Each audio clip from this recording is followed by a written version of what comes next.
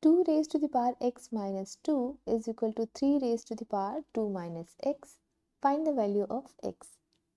Now here we can use the identity where a raised to the power m upon a raised to the power n is equal to a raised to the power m minus n. So if we have a raised to the power m minus n, we can write it in the form of a raised to the power m upon a raised to the power n. So let's write 2 raised to the power x minus 2 as 2 raised to the power x upon 2 raised to the power 2.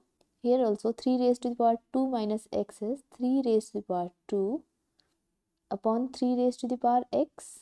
Now let's cross multiply it.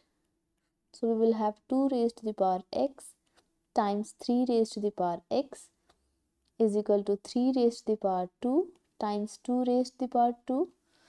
Now there is an identity. If a raised to the power m times b raised to the power m, we can write it as a times b whole raised to the power m. So here, since exponents are same, so we can write 2 times 3 whole raised to the power x, and here 3 times 2 whole raised to the power 2. So this is 6 raised to the power x is equal to 6 raised to the power 2. Now there is a rule, if a raised to the power m is equal to a raised to the power n and a is not equal to 0 or 1, then m is equal to n. So bases are same, that means x is equal to 2. This is our answer. We can verify this answer by substituting the value of x here.